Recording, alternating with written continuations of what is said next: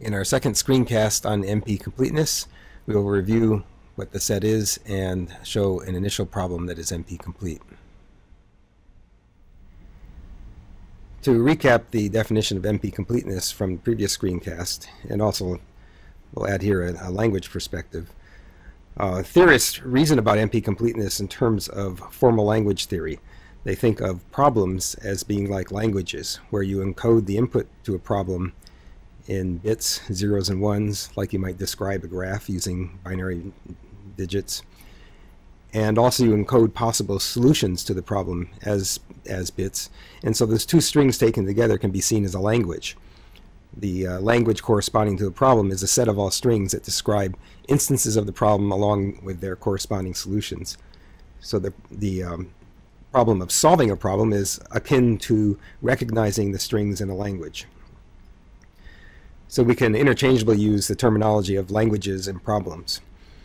So a language, or its corresponding problem, is NP complete if, first of all, it's an NP, and we've already discussed in the previous screencast how that means we can recognize a solution in polynomial time, that there exists an algorithm A that given X, which is the string describing the problem, and Y, which is a certificate describing the solution, that this algorithm will output either 0 or 1, no or yes, depending on whether Y is a solution to X, and that it can do so in polynomial time.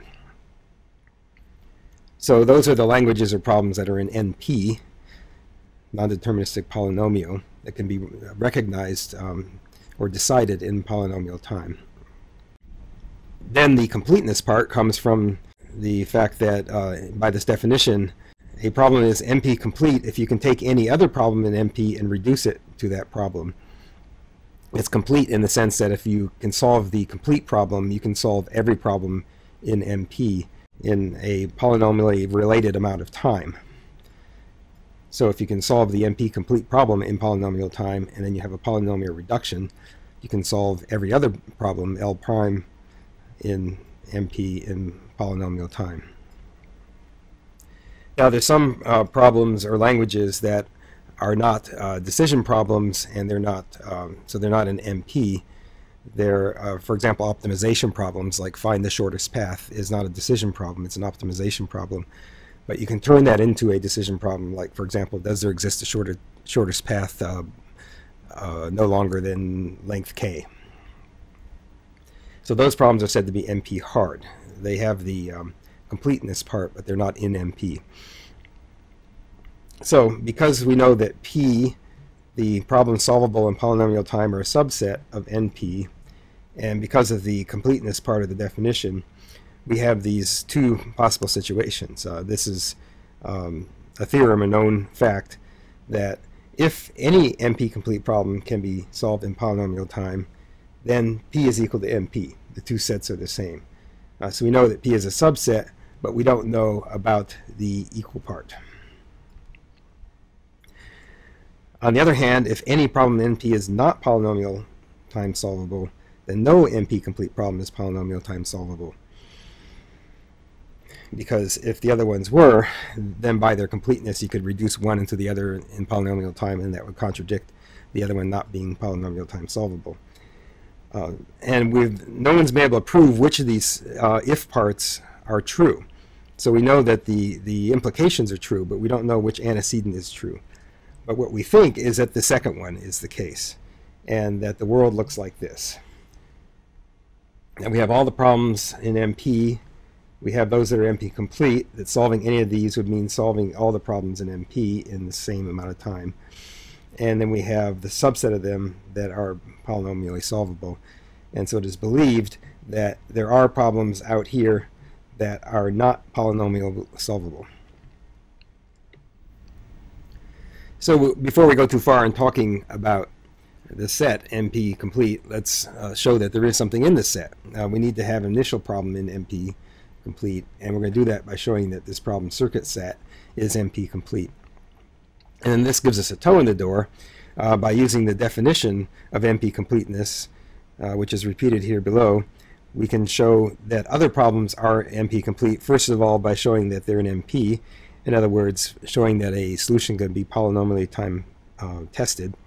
And then we're going to use this reducibility property to show that every other problem NP is polynomially time reducible to that problem. And so we're going to do it by building off of circuit sat. Since circuit sat is NP complete, if circuit sat can be reduced to some other problem that we want to show as NP complete, such as sat, then that will get all the other ones, because we can just draw an arrow saying here any problem in NP complete can be reduced to our initial one, and if that one can be reduced to our new candidate, then by transitivity any other problem in NP can also be reduced to our candidate, and then we'll just build up the tree of known problems that way. It's important to pay attention to the direction of reduction, that we're going to reduce the known problem to the new problem. It has to be an arbitrary instance of the known problem, can be reduced to a carefully constructed instance of the new problem, and that shows that if we can solve the new problem in polynomial time, then we can use that reduction to solve the known NP complete problem in polynomial time. And because it is NP complete, that means that we can also solve all these other problems in polynomial time by reduction. Let's now look at our first NP complete problem. So the concept of NP completeness was defined by Cook in a 1971 paper that showed that this set is not empty by showing that circuit satisfiability is NP complete. Circuit satisfiability is the problem of giving a description of an arbitrary Boolean circuit, such as this is just an example here, consisting of and or not gates. The question is there an assignment to the input values such that the output value here will be 1? Does such an assignment exist? And if it does exist, the circuit is satisfiable. This is, of course, an important problem in the construction of real computer circuits, digital circuits of any kind, because if there is a portion of your circuit that is not satisfiable, it will never serve any useful function, and you should remove it. So recall that we have to show first that circuit sat is in NP, and then we have to show that every other problem in NP is polynomially reducible to it, which is the hard part. To show that circuit sat is in NP, we just need to show that it's possible to write an algorithm A that given X, a description of a Boolean circuit, and Y, a certificate for a solution, which would be an assignment of Boolean values, that it can compute 0 or 1, determine whether it's satisfiable in polynomial time. And that's pretty straightforward. We can see two ways to do it. The easier way of writing A would be to say, give a assignment of a Boolean value to every single one of these wires. So there's a variable here for every wire. And the certificate Y has to have values for all of those variables X. And then we just have to deal with each circuit one at a time. We just have to ask, for example, if X9 is 1, is X6 or X7 1, and so on. Or you can say that the certificate Y only need to consist of the inputs. And then the algorithm A would be a little bit more complex, but it's still polynomial time. You can see in polynomial time in the size of the input, which is a number of circuits here, propagating, saying, well, if X1 and X2 have such and such a value, then X5 has to have such and such a value, and then propagating through to the conclusion at the end. So circuit sat can be decided in polynomial time. Now, showing that it's NP hard is harder. This means we have to show that any problem in NP can be reduced to this problem. So Cook showed that circuit sat is NP complete by showing that for any problem in NP, will have an algorithm A that will, given a description of the problem X and a certificate Y, will decide that problem.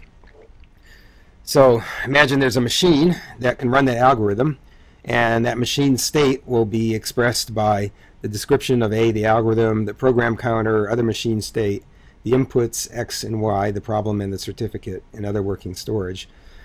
And this machine will iterate through some states in which these items, the program counter and other state variables change in running A. Well, you can turn that into circuit sat as follows.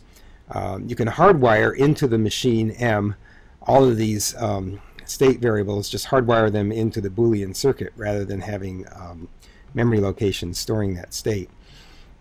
And then for every state transition that the original machine M would make, you just make a copy of the circuit. So that's what all of these iterations are here. Every time the state of the machine changes, we just make a copy of the whole circuit and rewire it as necessary to capture the state of the machine. And then so this essentially constructs a giant circuit sat problem that no longer has memory. It just has everything hardwired into the circuit. And then you can give it to circuit sat to say, is there a set of Boolean input values that satisfies this circuit? And by answering that question, you're answering the arbitrary question that was posed by the original problem in NP that was solved by algorithm A. Now crucially, since A runs in polynomial time, there are only a polynomial number of state transitions. So we have a polynomial number of these copies of the machine that have to make, and the whole construction can be done in polynomial time. So it's a long and complicated proof, but it gives us an initial problem showing that circuit sat, if you can solve circuit sat, you can solve any problem in NP.